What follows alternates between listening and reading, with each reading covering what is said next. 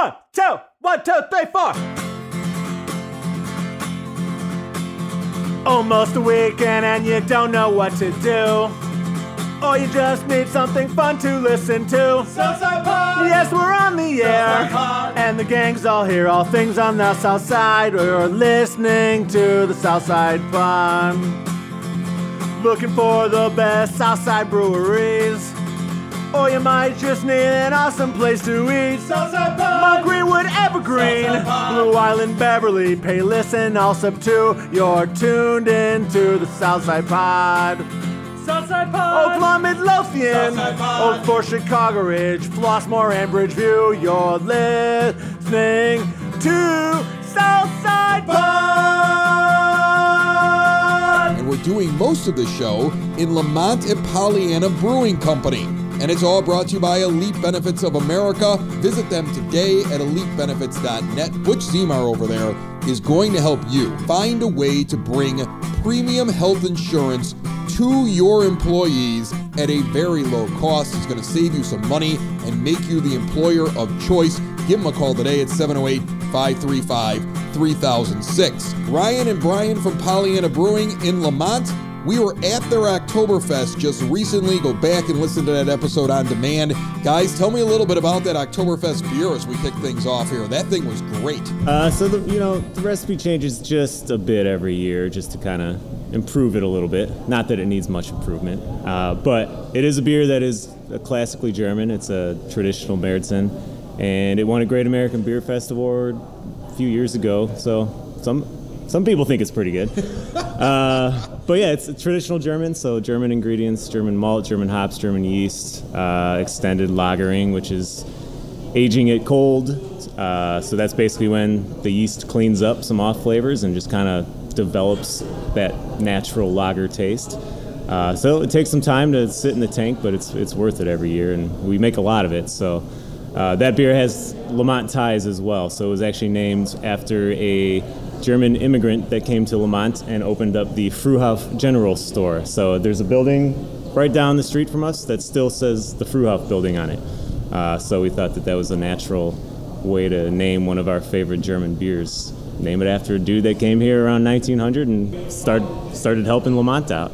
Yeah, I've noticed that Lemont itself is kind of like that in terms of the fact they embrace their history. They have an interesting history. They have a history that dates back a long time, and it's one of those places that if you haven't come out and visited it, you don't really understand the amount of history and what the place looks like. It's really kind of a cool area on the south side to go and visit. And Ryan, you probably worked. I mean, I'm not going to put you down here, Brian, but I saw Ryan running around like crazy at that festival. I know you provided all the beer, but this guy here never stopped moving. Tell me a little bit about that.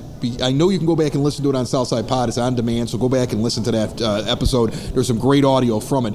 But tell people a little bit about what goes into that, because you did it out at the Forge. It was probably the biggest that you've ever done it before, and it looks like it was a big success. But tell me how you got to that point. So exciting. We never really thought we'd be in the fest business until we won that award many years ago with Fruhof and had this little party in our parking lot, and 50 people came out. And 13 fests later, we have it now at a big venue like the Forge, and we had 3,300 people come out, and great music acts, and it's just been fun to grow the brand. People celebrating summer, people celebrating beer, and celebrating music. The brand is really growing. It's been really interesting to see the brand grow in a way that's, we serve beer, we have our tap rooms, we do our business, but man, people really get into this. So yeah, it was a huge success. We had a ton of fun.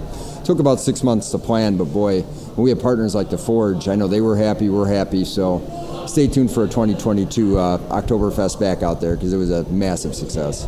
All right, we're going to taste some beers here in just 1 second, but before we start doing that, tell me a little bit about this location. You've got 3 of them right now, but this is the one that people are listening to Southside Pod, they're most likely to come and visit, and it's your original spot. So we were talking a little bit before we sat down here, so you might be repeating some stuff that I've already heard, but what you have a setup here, and I'll describe it for people. You walk in this nice building, okay? It's got some, brick and wood on the walls, and it's a cool little spot. And you have a couple bars, and some seating that's at a higher level, but people can look out over all of your tanks, see the brewing process. I could smell the wort, and I could smell all the the little things that you would smell if you were walking through a brewery and seeing how they were making it. So I can actually watch what you're doing, like from above, like a voyeur. Was this always the plan to have it this way? Yeah, really.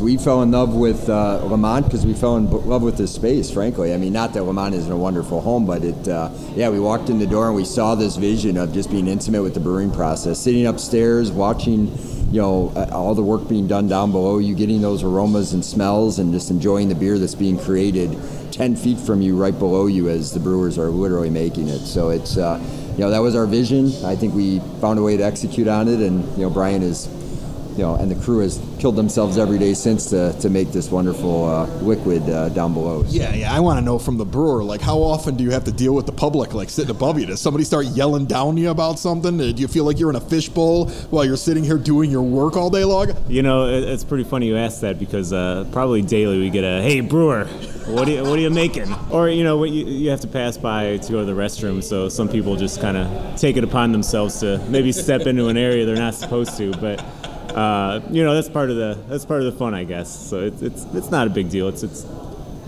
something that gives the customer kind of that sense of belonging. The whole, like, I'm part of this process as well. They can ask the guy a question that what are they making that day, and come back a few weeks later and be drinking it. So it's cool.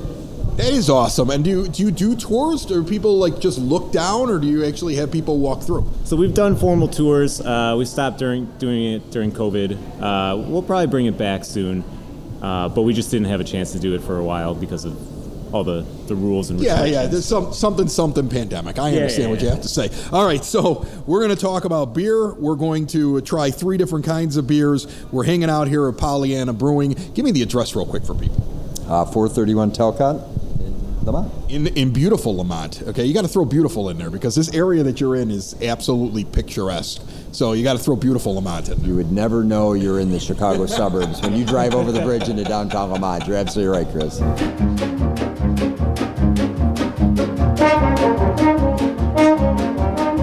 It is now time for your Southside Pod Word on the Street. And instead of going all over the South Side, let's just bring in a guest and focus on one area that's got a ton of stuff going on and you might want to visit. Joining me on the phone line, she's been on the show before, Lauren Koszola from Palos Heights. How are you, Lauren?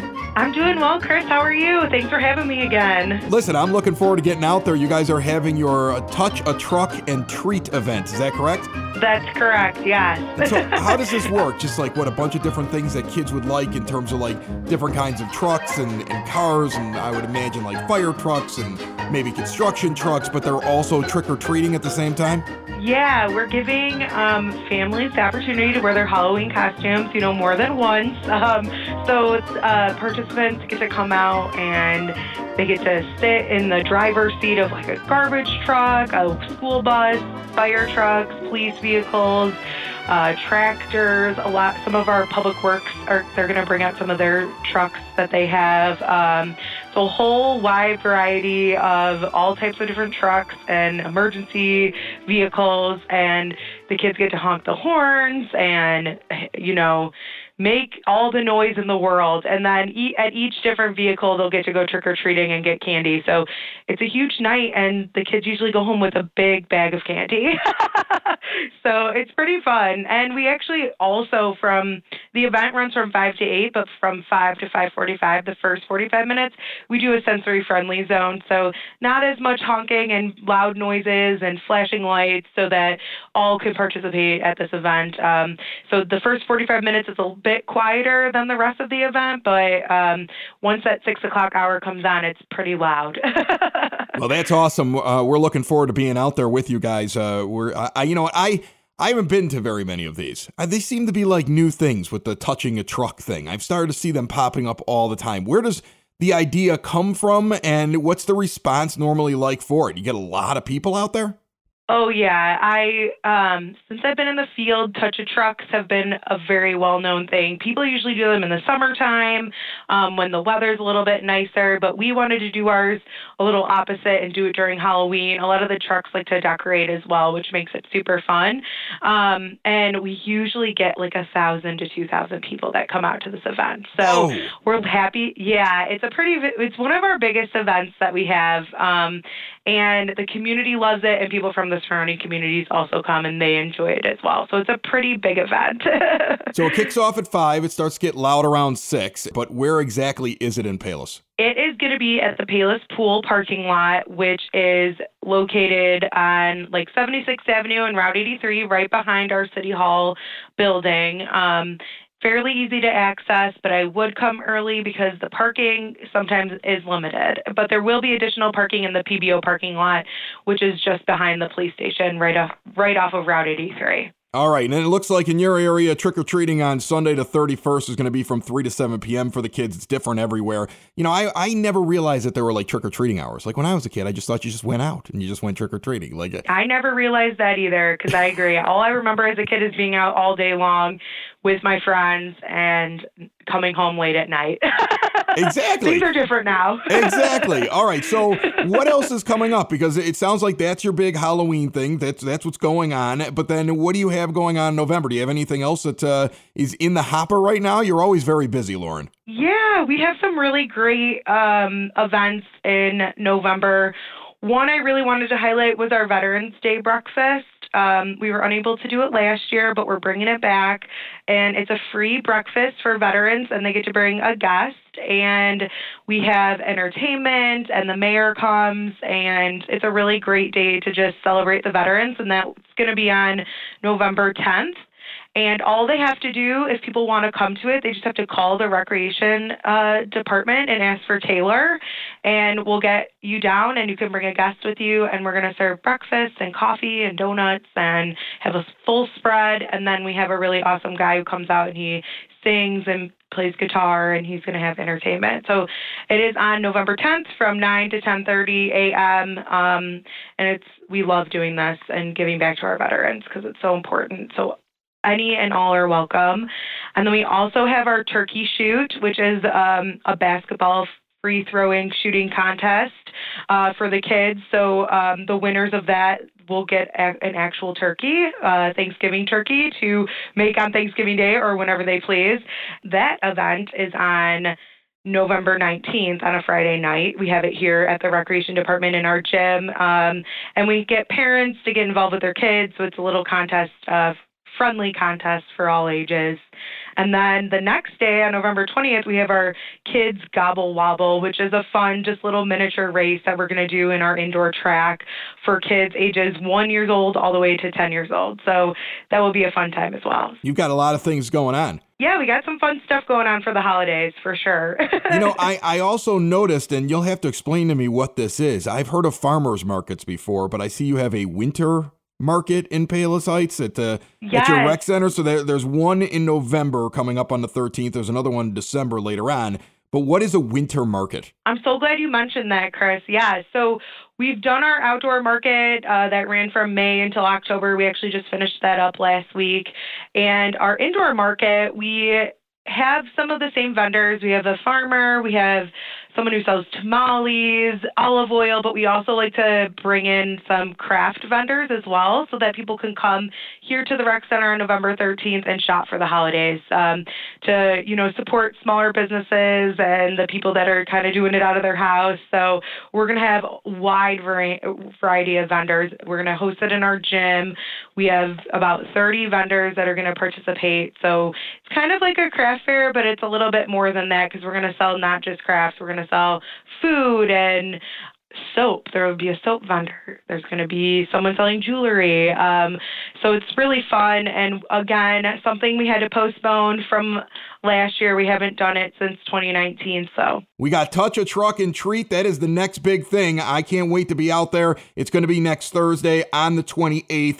Remember, there is a sensory-friendly time at 5 o'clock, and then right around 6 o'clock, it'll start getting loud. But a lot of people expected to be at this thing, a lot of trucks, a lot of treats, and I might even dress up myself, Lauren. I can't wait. I can't wait to see it, Chris. It's going to be a good time.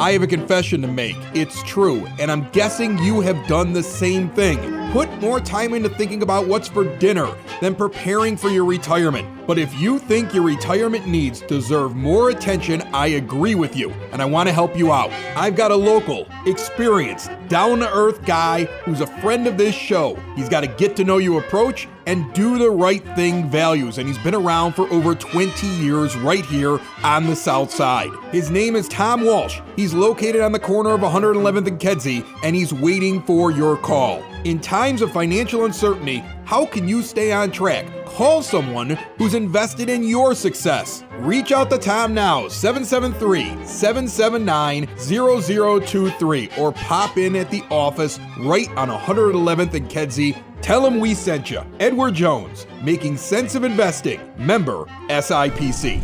So I'm sitting here with these guys at Pollyanna, and Jason Berry walks in the door, and he is with the Village of Lemont. And we met Jason way back in the episodes back at that Oktoberfest with Pollyanna, and he comes walking in here, and it looks like you have a ginormous list of things going on in Lemont. So you basically hijacked Southside Pod this week. It's all Lemont-centric. It's like the Lemont episode of Southside Pod, drinking at Pollyanna, and you guys got stuff going on. It's the perfect time to talk about things because there's a ton of stuff every year in every village when it comes to Halloween, and you guys are doing a Halloween hoedown on the 23rd. Tell me about that real quick.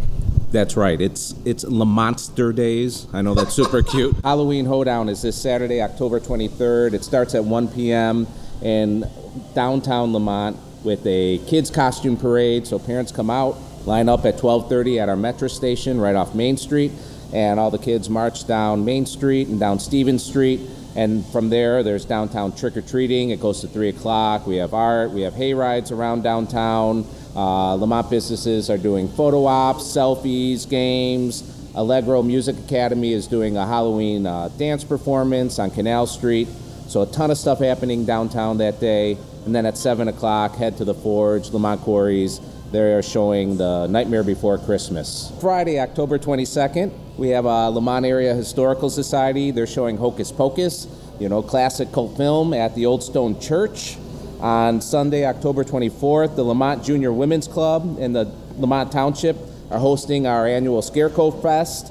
That's out at the Nature Sanctuary that is off 127th Street. And you can vote for your favorite scarecrow. There's hay rides, there's crafts, lots of fun for kids.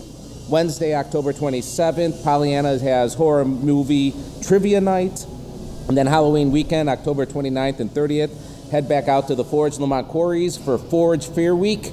There is a trail search called The Tale of Talcott Stone. They have fireside ghost stories at their big fire pits with s'mores. And there's a zombie apocalypse laser tag, which is super duper popular.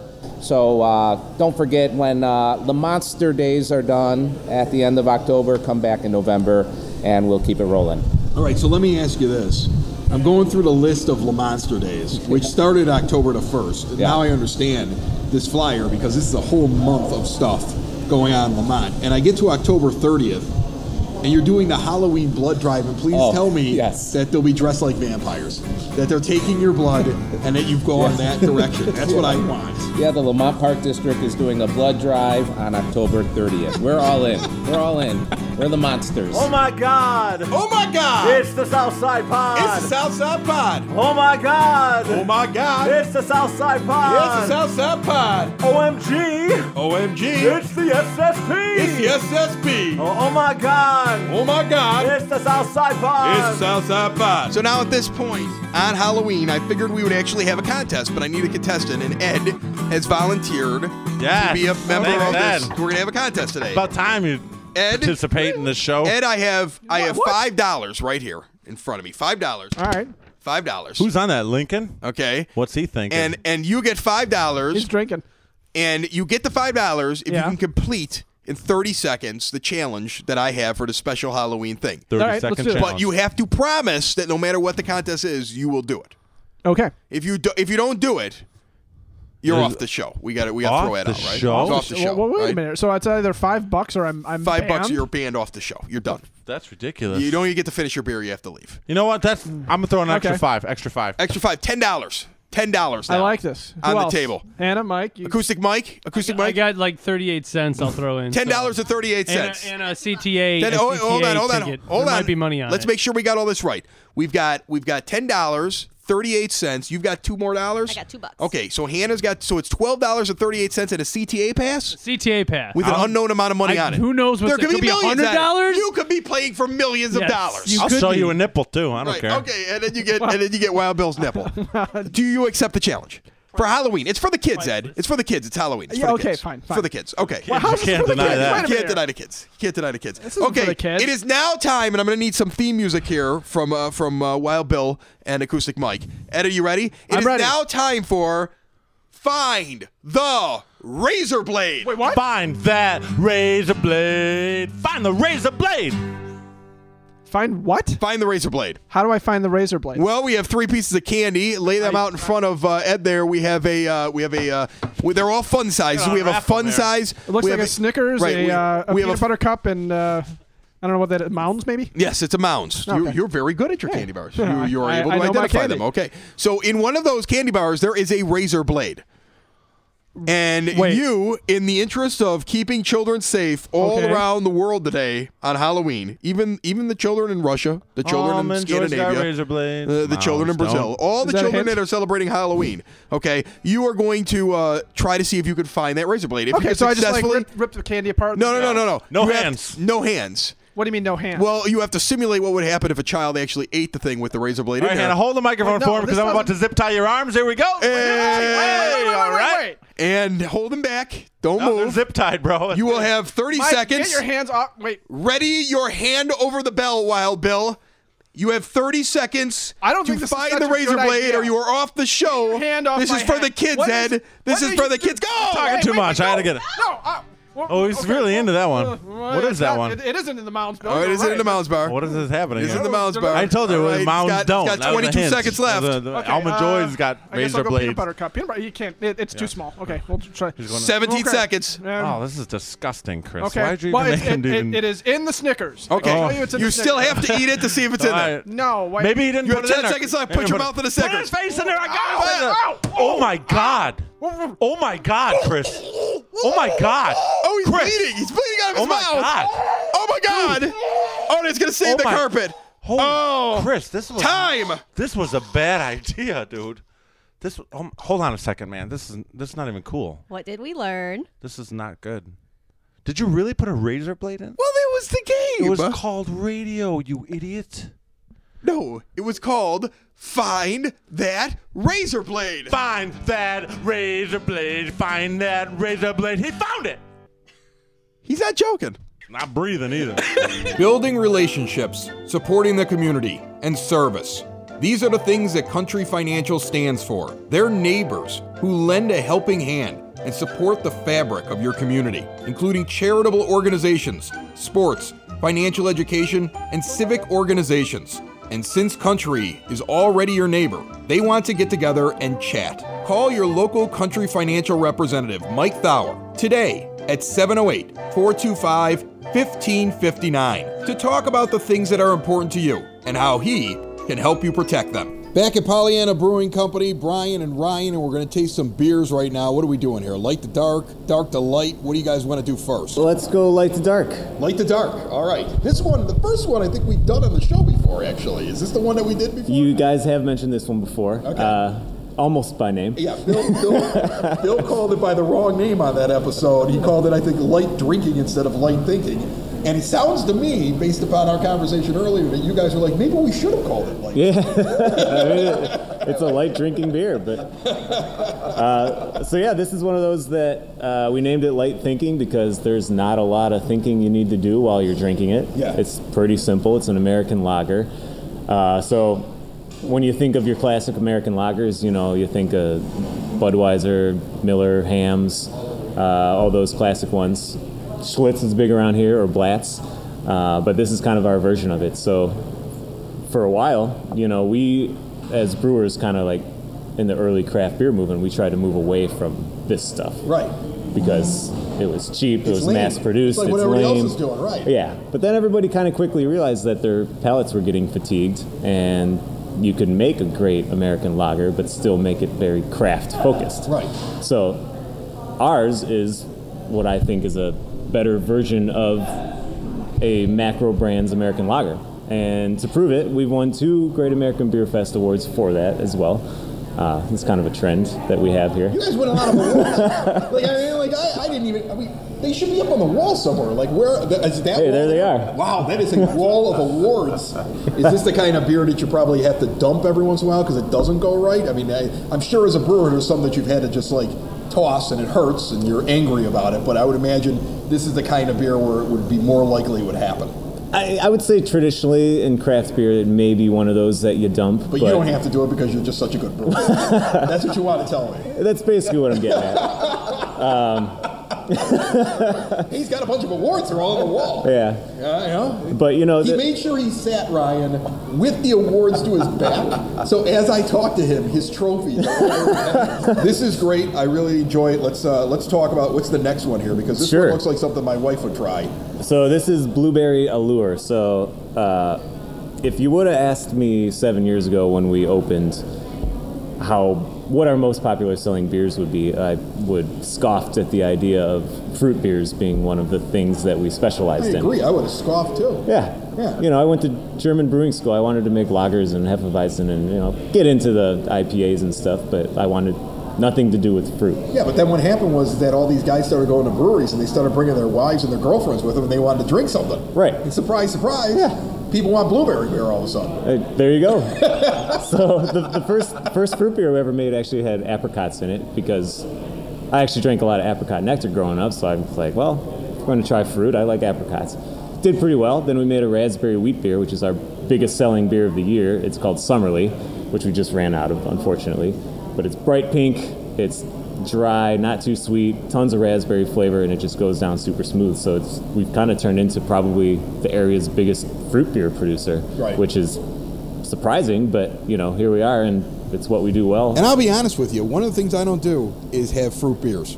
Like, I'm going to look at a blueberry beer and be like, all right, that's like 12th on the list out of 12 beers when I walk into a new brewery. It's just not my thing.